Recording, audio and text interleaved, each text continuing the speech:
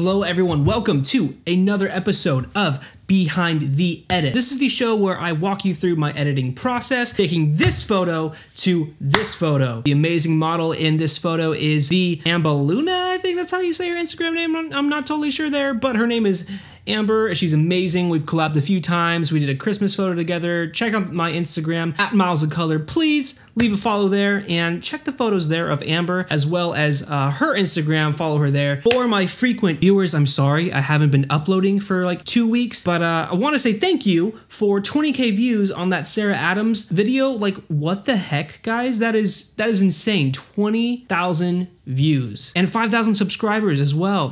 I'm kind of mind blown, honestly. I've always wanted to be a YouTuber since I was like a little kid, and by little kid I mean 16, and it's happening now. It's so cool. So I don't know. I just want to say thank you.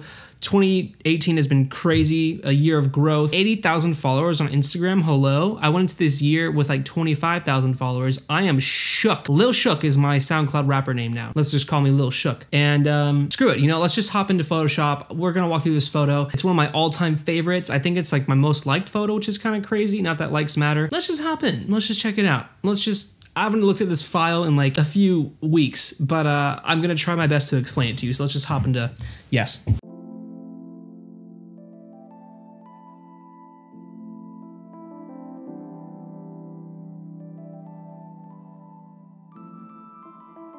Okay, so here is the image. This is everything that I got so far in Lightroom. Basically, I changed my greens a little bit. I bumped the exposure of the before image just a bit, but I didn't do anything too crazy. If you guys want to check out, I believe it was the Sarah Adams photo that I posted, the video that I did as well. I walked you through basically my Lightroom editing process kind of, it's very minimal. I just boost up my shadows, drop my highlights a little bit, and just kind of get a nice flat image and get my colors kind of where I want them to start going, but I don't do anything too crazy, so you're not missing out a ton. Anyways, first step, always, can you guys guess it? Can you guess? It's skin. Skin editing, of course, always. Boom, here's my skin touch-up. It looks pretty wild on my monitor here, but I think it's fine. I'm gonna walk you through kind of what I did here so you can kind of see the changes. Let's zoom in just a little bit. So this is like a really good image to work with because she has amazing skin. So I just wanted to basically amplify amazing features and then just kind of take out, like a little bit of eye bags and whatnot, but nothing too crazy. Amber has an amazing look. So here, this is our skin retouch. This is nothing that I did with dodging and burning yet, but this is the before and after of the skin retouch. Zoom into the sides here. You can see I took out some hair as well. I'm doing this all with frequency separation.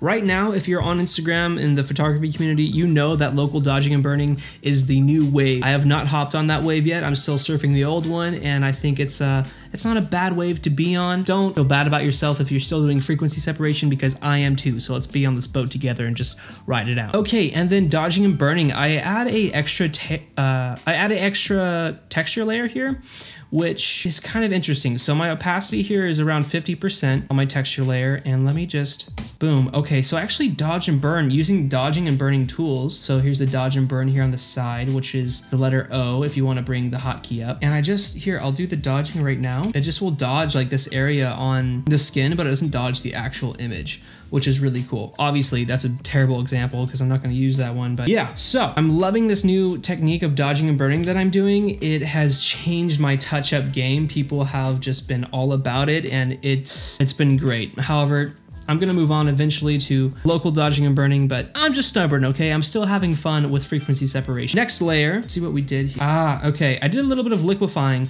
Liquifying is super controversial, kind of. What do I mean, kind of? Like, it is controversial. So I changed the features of the model slightly. I made her eyes a little bigger, and I made her hair a little bigger to give us that kind of like fairy tale-esque look. And maybe you liked it before, that's totally fine. This just looked good to my eye. I wanted to make her look just like a little bit more storybook, I guess. It's the best way I can say it. What I do here, I think I blurred the background. Yeah, so I wanted to isolate Amber just a little bit more. So I made a whole other layer here by doing Command or Control J, and I made a whole other layer, and then I made it a smart layer by going up to filter and then converting to smart filters, and then I used the filter called Gaussian blur, which is in this blur section, Gaussian blur, and let's see how much I blurred it.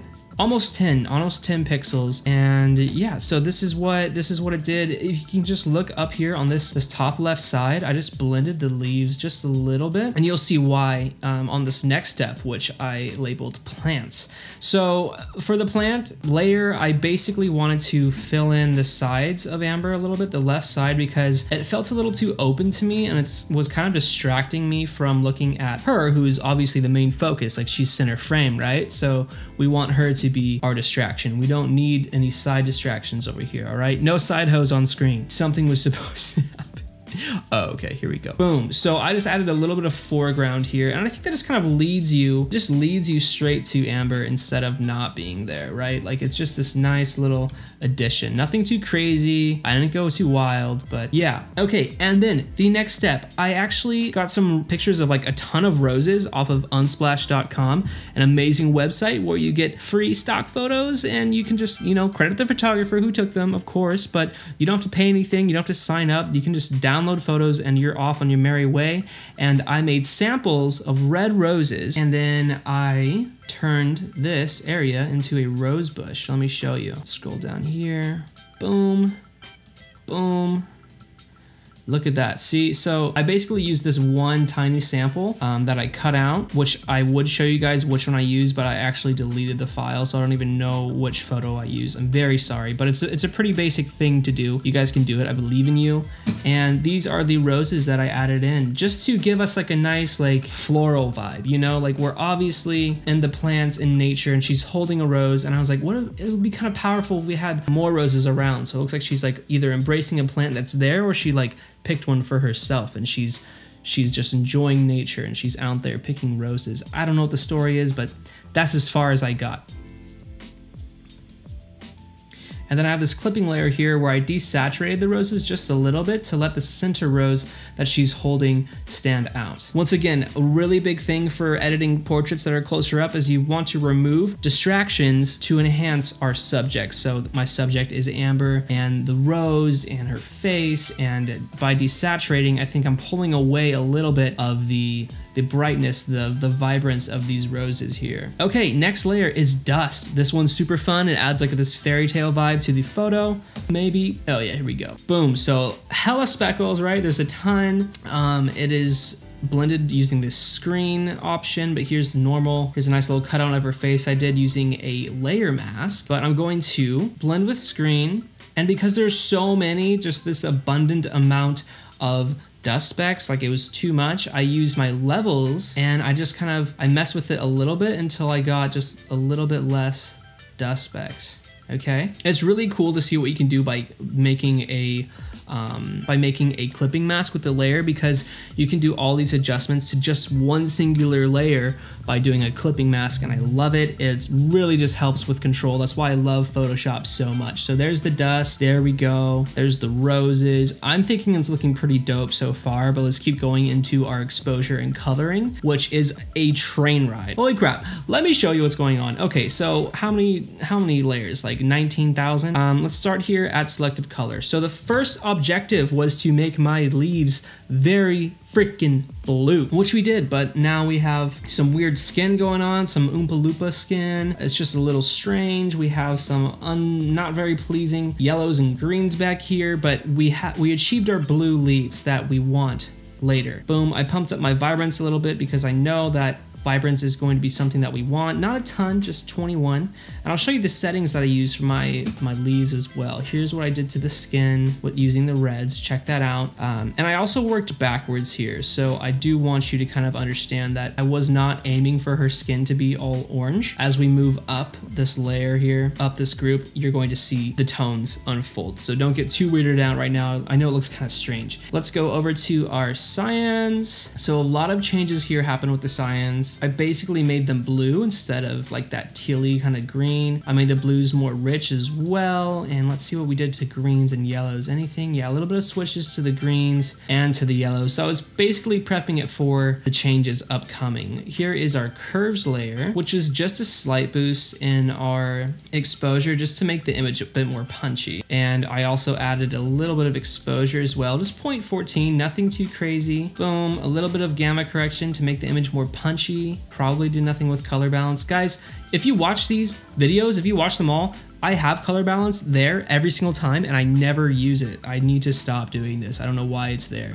It's like a just in case kind of, you know, comfort thing. Okay, next, I used a lookup table, which I'm always using 2-strip, all right? It's built into Photoshop. It's called 2-strip. It's in your color lookup table adjustment layer, which you find in your adjustments. It's right here. It's all these little like squares on this rectangular grid. And yeah, it's gonna start us off with our tones, which I have blending on the color setting and then at opacity 85. And then next, what do we have here? Do we have another one? Looks like I have another one. We're gonna find out what I did together, guys, because I'm kind of confused that I put this other one here. I have a hue and saturation layer, which, okay. So it looks like, probably made an adjustment to my cyan. Yeah, okay, so I found the leaves to be very distracting because they're so bright. So I actually lowered my lightness to -13 and the saturation to -19 here.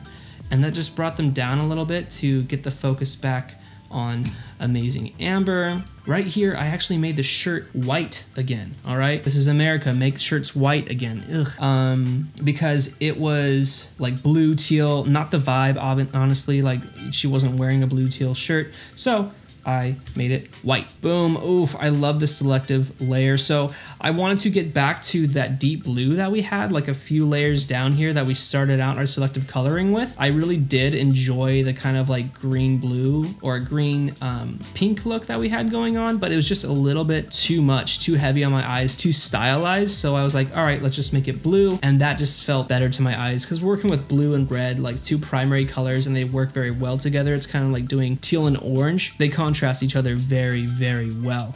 And then right here, I just darkened up this right here because once again, guys, the whole point of this photo and the edit was to amplify Amber. I'm not trying to take away from her. And I felt like if we darken up the side over here, it just brings attention back to Amber. And then we have one more adjustment, which gave Amber a orange skin tone instead of this pink. Just using a nice little saturation layer. I think we did reds, and I just boosted the hue a little bit to the 7. So boom, boom. Here is our exposure coloring, before and after. Kind of crazy, honestly.